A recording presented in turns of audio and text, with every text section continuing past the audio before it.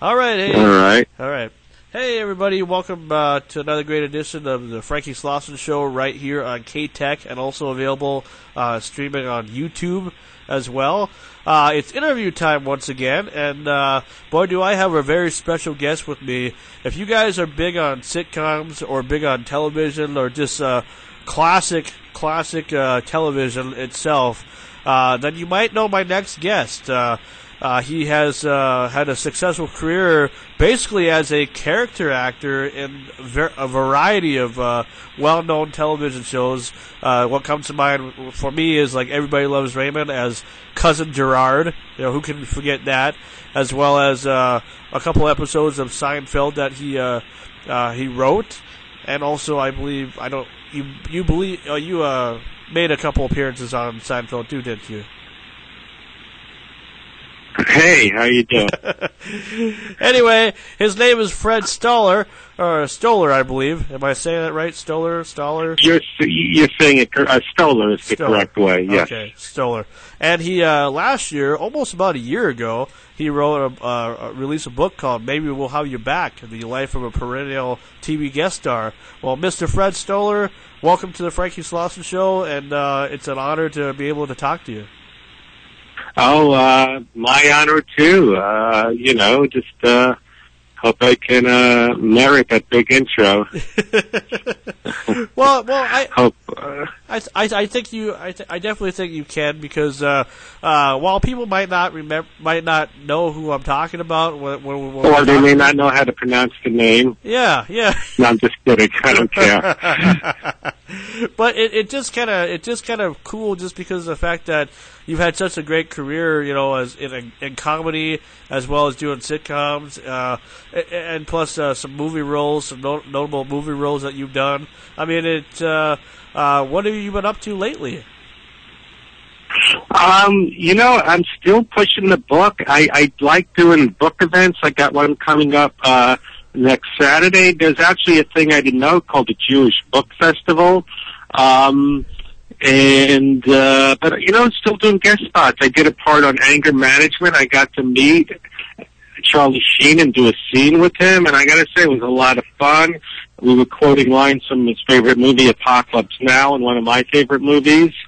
So, I just did a little part in a kids show called Haunted Hathaways and some voiceovers. So I just like doing a little bit of everything, pushing the book, doing a guest spot, and I'm writing another book and just performing wherever they want me.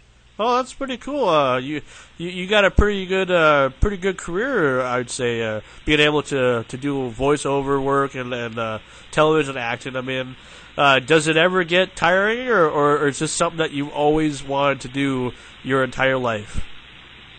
Well, the tiring part sometimes comes, auditioning, cattle calls, where I'm going, come on, do I have to audition for this guy I already worked for this little part? You know what I mean? So sometimes I get lucky where they go, either they want me or they don't. They say, we don't have to bring Fred in for an audition. So sometimes the tiring part is just the politics and some, nonsense with show business, the backstabbing, the meanness of some other acts, some actors, or just that's the only part that gets tiring, or just the living and dying by your credit and wanting to get the next job. So sometimes it'd be nice to be a human being and take a vacation and not be nervous and missing out on something. So they always, well, that's what my book's about. I've been on all these shows, but I've never been a regular, so just trying to find a comfort zone, not the desperation gets a little bit much. Yeah, I'd say so. I mean, I would figure by now, with all the stuff that you've done, a person would look at that and say, you know what, he's got a hell of a resume. We got to get him his own show. We got to get him a show on CBS or something. You would think, probably the biggest problem is self-inflicted, me beating myself up, going, why don't I have my own show? What am I doing wrong? What do I do? So, I've learned not to some people beat themselves up. Like this woman I know, she does so great in acting class, and people need to see me. Why can't I, people see what I do, and why, so you can't really analyze it, go, why is it not more than it is, or why aren't I, saying further along? So, my philosophy is, some things come my way, most don't, but you appreciate the little things. Like I had a little part with Charlie Sheen, and it was fun. I didn't have to audition, a late call time, there's nice food. So I learned to just appreciate the little things, Well, that's pretty cool. I mean, that's kind of a nice way to be, because a lot of big celebrities, are always, I don't know. They're I don't know if it's more about the money that they love, or the fame or whatever. But at least you sound like a pretty down to earth guy, anyway. Well, thank you. A lot of people lose perspective. Like I said, they, and it's hard. Even me, you look at the, TV guy, or the, New Entertainment Weekly, and this guy's on this show, and he's not funny, or you see on Facebook all your friends are bragging about the shows they're on. So sometimes, I go, wait a minute, how come I never did that? But then you pull yourself back down and go, you forget about the real world where people are really struggling, and, just even like I was on a show last night, no one heard of probably Haunted Hathaways, but people, would kill just that one line on a show. So, we all have our moments of losing a little bit of rational thought or perspective, but you gotta bring it back down. How I kind of discovered you in the first place. I mean, I've always known about your work and stuff, and I've always been a big fan of the character actor. I think the character actor, to me, does a better job than most of the main actors or actresses in the show. But how I discovered you was I saw a video you did with one of your good friends, Eddie Deason, who I had a chance to that's so funny. Yeah. I had a chance to interview him last year, and he was definitely quite the card. But I saw a video that you guys did on YouTube before I did the interview with him, and I just thought, I gotta add Fred as a friend and on Facebook and see. Hopefully he's really who he says he is. Hopefully he has access to his own Facebook, because I know some people who are big names, in the business, have their agents or somebody take over their Facebook. So I don't consider myself a big name, but thank you. Eddie, I always bump into the farmers market. That's where I did that little video, and he's like the old-fashioned character actor, and he's a real into trivia and the Beatles and baseball, so he's quite a character. And we did an animation show a long time ago called Oswald the Octopus. Huh. So that was fun working with him. You got a lot of close friends that you're really close with in the business. Are you and Ray Romano really good friends, or more business friends? We're friendly. I wouldn't say we don't really hang out, but he did a favor for me, and he wrote the foreword to my book. I don't know if you read my book, maybe we'll have you back? Yeah. Or know about it? Yeah, I know. Yes, he did the foreword to it. So, my friends, Chris Rock's a great guy. I talked to Artie Lang on the phone. He's, a cool guy. Do you know who Dom Herrera is? I don't think I do. I'm not too sure. I don't think I do. He's a character. He's a comedian. So it's but I don't hang out at parties or big showbiz people. I just pretty much a loner, and but sometimes you just enjoy bumping into someone that you've worked with and catching up. So that's what I do at the farmers market. Huh. So you never been married, never had no kids or nothing that you know of at all? Just 2 cats. I lost one cat. He was 18. So no marriage. No. Oh. Because, I mean, you seem like, I've seen some of your older pictures from back in the day, from way back in the day, like you posted on Facebook, or you were tagged on Facebook, or however that works anyway. Yeah, I mean, I don't know why no girl would want to spend some time with you. I mean, you seem like a pretty good looking guy, especially back in those days when you were just getting started. I mean, good Lord, there. Oh, thank you. I guess I didn't have good self-esteem.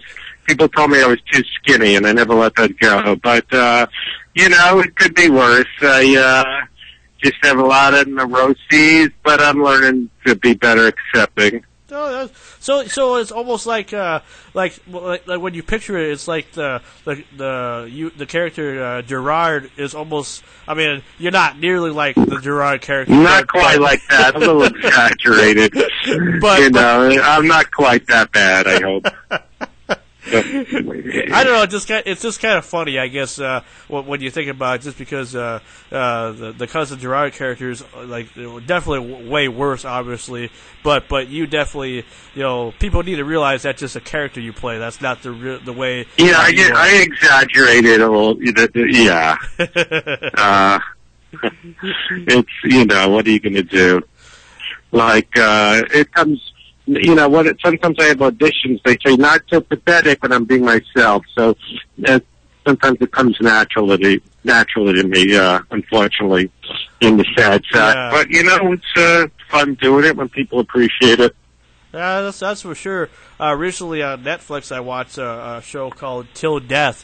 It's kind of funny because of the fact that ever since Everybody Loves Raymond went off the air as far as for new episodes, even though they're running, they're pretty good at reruns, both Ray Romano and Brad Garrett and even Deb, or Patricia Heaton went their own ways and did some more sitcoms. And you did a guest appearance on an episode of Till Death I thought was pretty hilarious from a few years back. Wait, I'm confused. What was the show? Till Death with Brad Yes, Garrett? I did a little part on that. Yeah. See, Brad Garrett requested me, so that's really nice when people you worked for in the past request you from other work. Oh, yeah. And see, I remember stuff like that. That's why I probably surprised you. Like, wait a minute, what character did I play? When did I do this? Because yeah.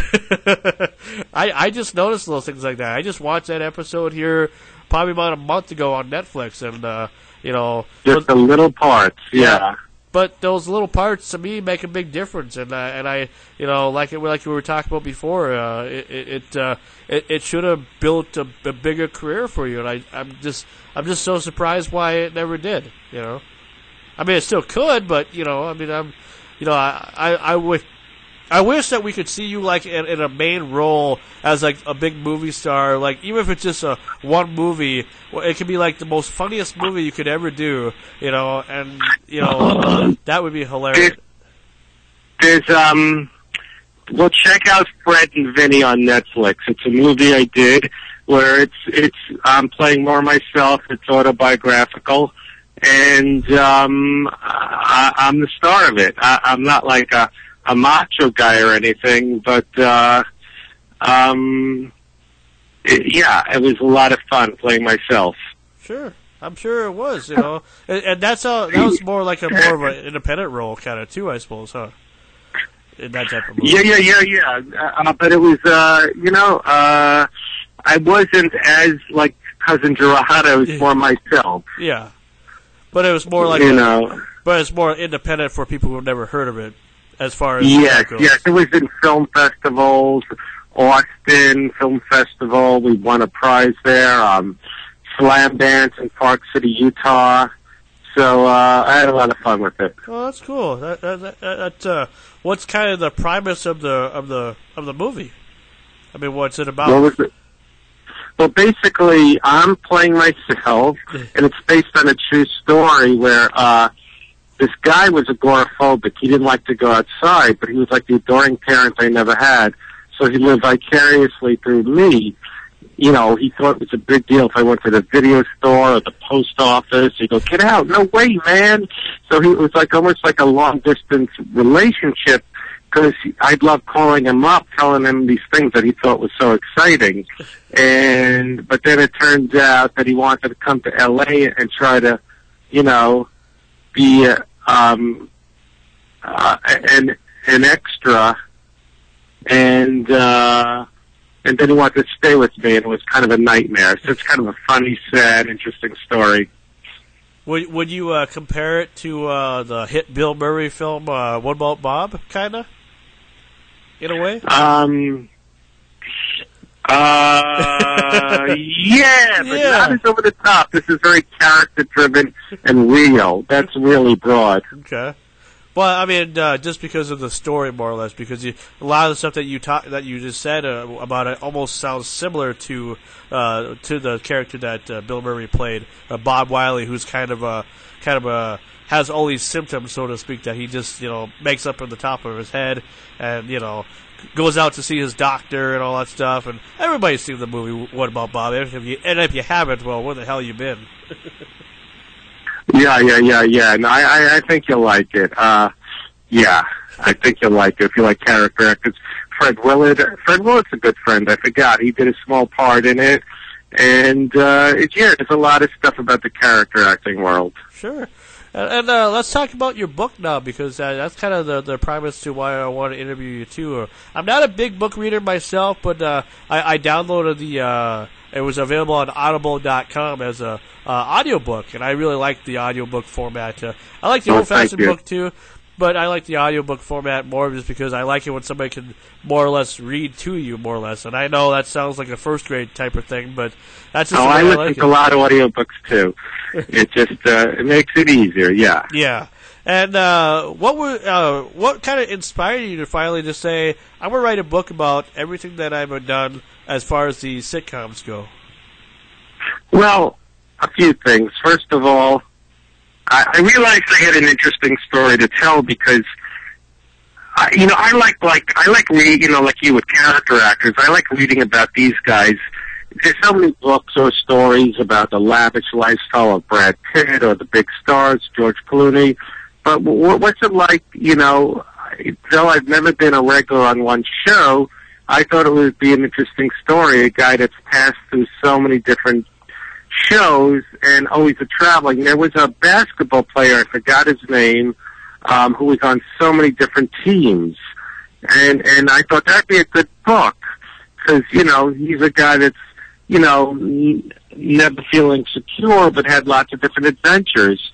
So I said, and I like hearing about the basketball players that are always in the minor leagues and trying to come up and so I thought this would be interesting.